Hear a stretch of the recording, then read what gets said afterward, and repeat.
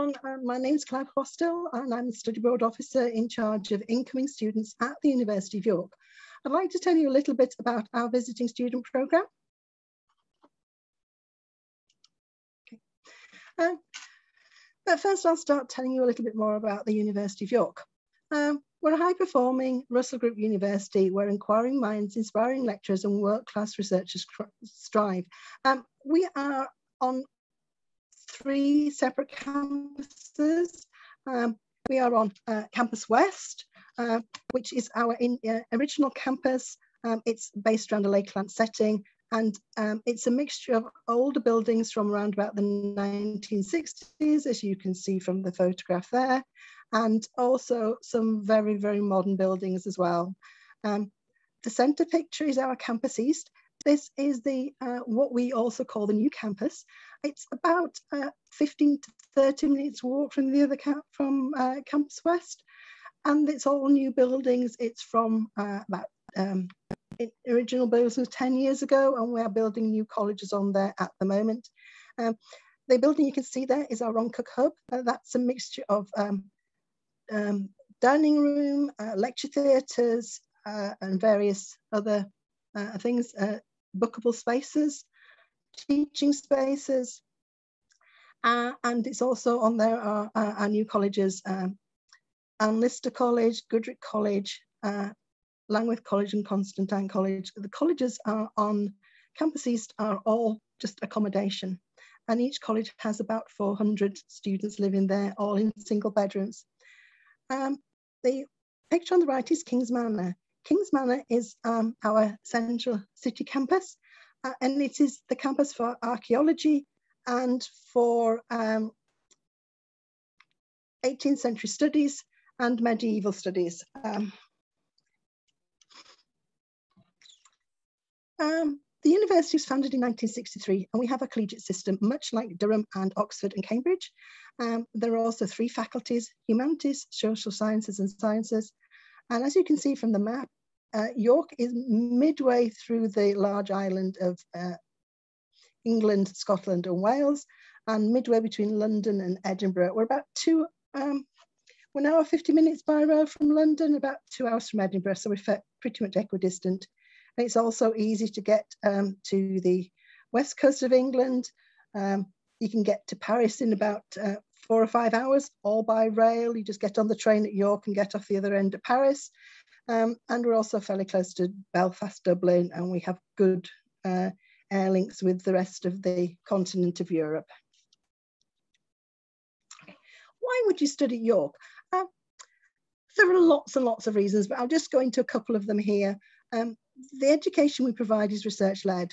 Students are taught by the academics who are doing the research and whose research is actually changing the world. We've done quite a lot on COVID. We do a lot on sustainability, a lot of other environmental work. Health economics is another leading area of ours. And of course, we have things like theatre, film and television, politics, research, things like that. So when you're in class with them, you benefit from your lecturer's motivation and from their passion in their subject. They love what they do and they want to share everything with you, and that you get real cutting edge discussions with your lecturers. We were awarded the TEF Gold from the Office for Students in 2018. The Office for Students is one of the government agencies which regulates universities, and this demonstrates our commitment to the delivery of outstanding teaching and learning for our students. So studying at York, you have opportunities for undergraduate and for postgraduate students. Okay. Our academic year is currently 3 10-week terms, so October to September, to December, spring, January to March, summer is April to June, and teaching takes place over the whole of those particular times. We don't have an examination period in each term. It's in January or in June, and exams, assessments are frequently virtual these days. From academic year 2023 to 2024, we will be having 2 semesters, but we aren't quite sure of the timings of those as yet. In York, we call classes modules. These are a discrete package of teaching which leads to a particular number of credits. A full-time study load is 40 to 60 credits per term and 120 credits for the full academic year. Our modules can be 10, 20 or 30 credits across 1, 2 or 3 terms. And for those of you who think in the European credit system, 20 credits is 10 ECTS. Contact hours do depend a lot on the discipline. We have a mix of talk classes, seminars, tutorials, self-directed learning, which are assessed through exams, lab work, essays, presentation, and coursework evaluations.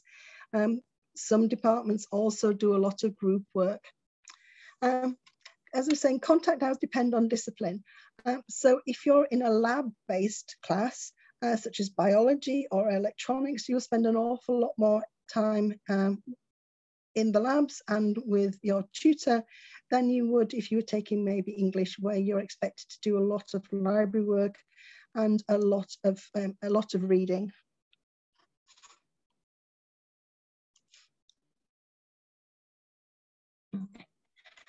I was saying earlier on about having 3 faculties, so social sciences, arts and humanities and sciences. And I won't read through the list, but we have pretty much all the normal subjects that you expect at a university. If you come on the George Mason Exchange Programme, you can take classes in 1, 2 or 3 of these departments. Okay, so what's it like to study here? Our students live in the colleges. I was saying earlier about Constantine and Langwith and Goodricke colleges on our Campus West. And these colleges are centres of leisure, culture, sport, food and welfare. They're sort of like little universities within a university. And you quite often find that a student will be, say, a Goodricke student, think of themselves as a Goodricke student before they think of themselves as a University of York student. We have students from over 140 countries. Many international students. International students are around about 1/3 of our intake every year. So from China, India, the USA, Southern America, a lot of European students as well. We also have many international and country societies, and you don't have to be from that country or of that national to join the society. We have special employability and leadership programs, so the York Futures and the York Strengths, which are also open to exchange students. And in these, you can find out what your strengths are and either follow a program to improve your strengths or follow a program to improve things that you are not quite so strong in.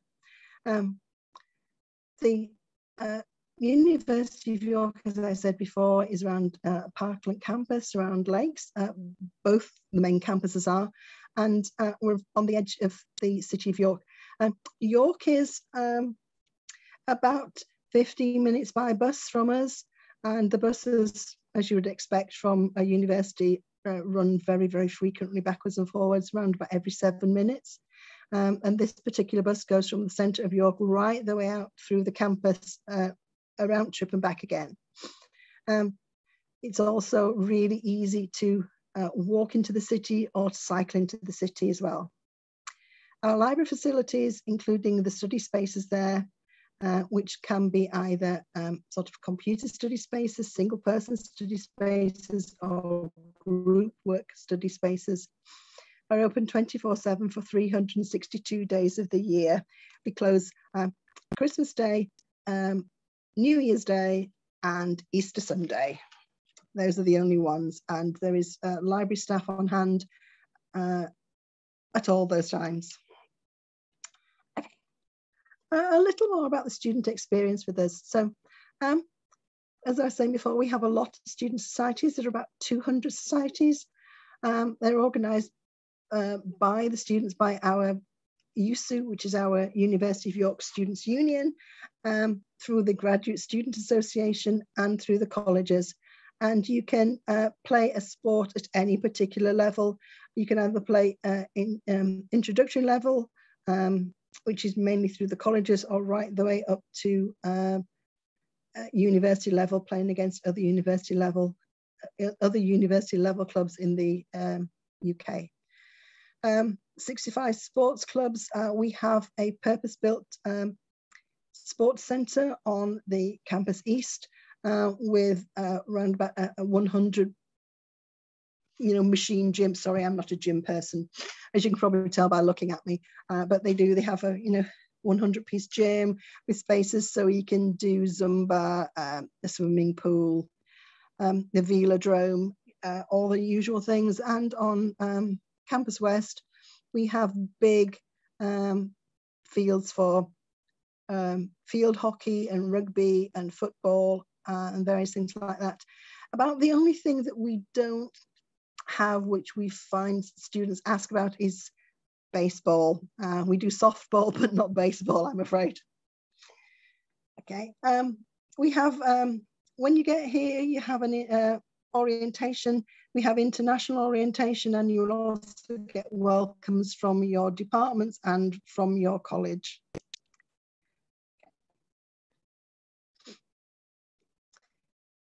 There are various other bits of student experience. We have a student buddy system where you can apply once you've been accepted for a student buddy to help you settle in. This will be a second or a third year student.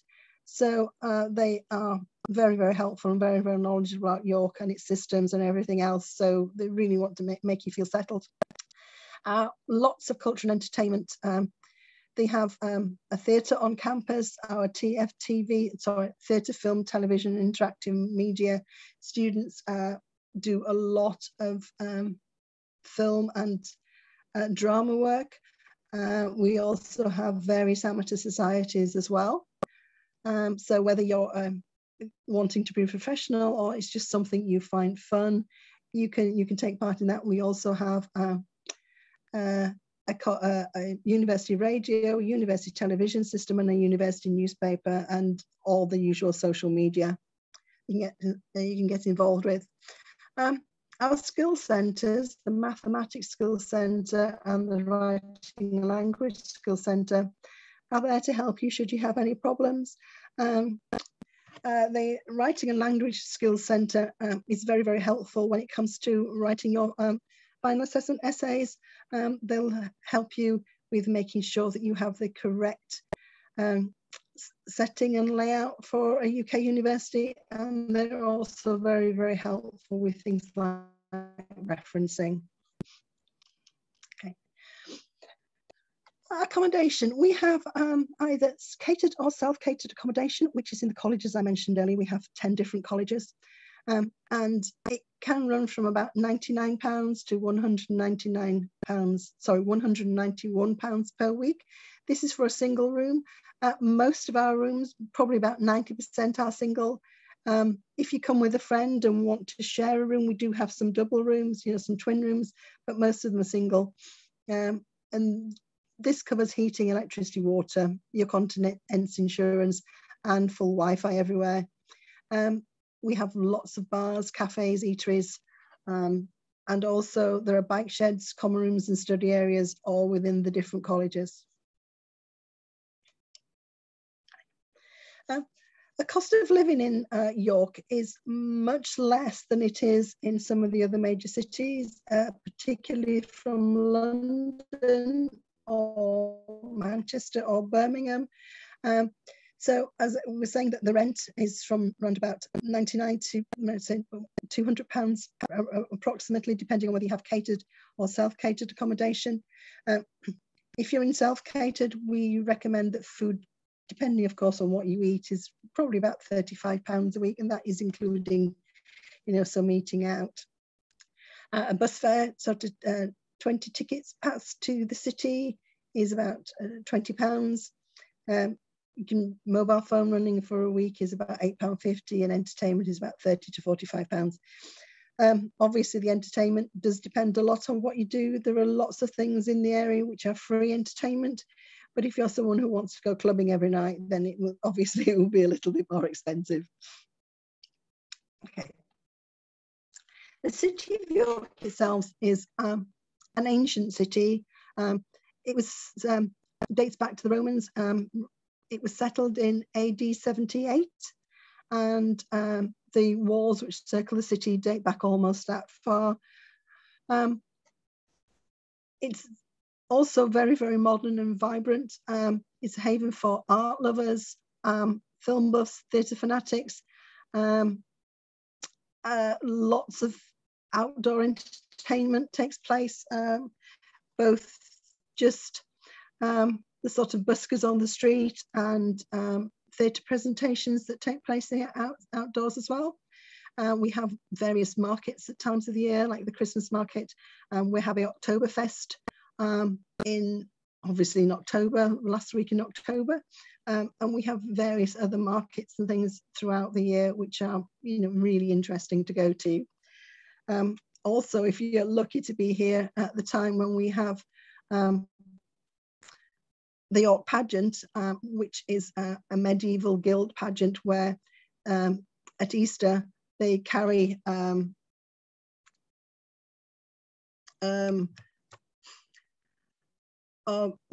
theatre presentations are carried through the streets on the backs of trucks, which would have been the original guild way of doing them, religious presentations. Whitmore Gate is the shortest street in York, but it also has the longest name. It's very, very short indeed. And the picture you have there on the screen is of the Shambles. The Shambles is noted to be the inspiration for Diagon Alley in Harry Potter.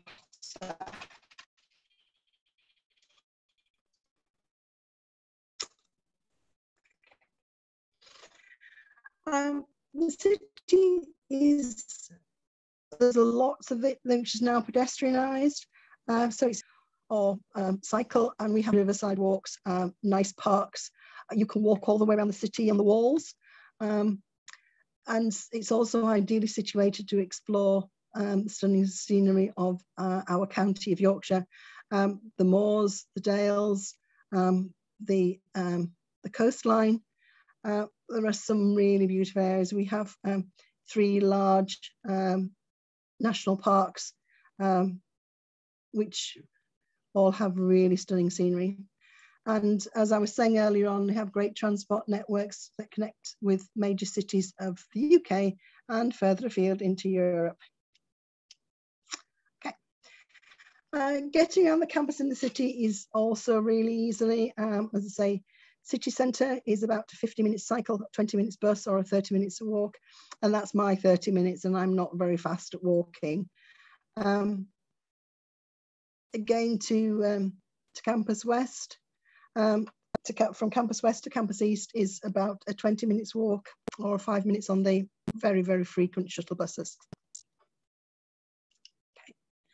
So, if you want to know more about us, I say that was just a really quick whistle stop through University of York.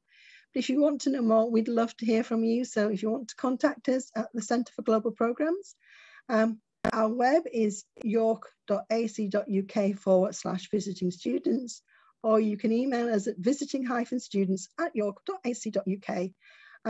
And if you'd like to contact me directly, Claire Postill, at the visiting-students address, I will answer any questions at all that you want to ask me. So please do contact me, and thank you very much for listening to me. Bye-bye.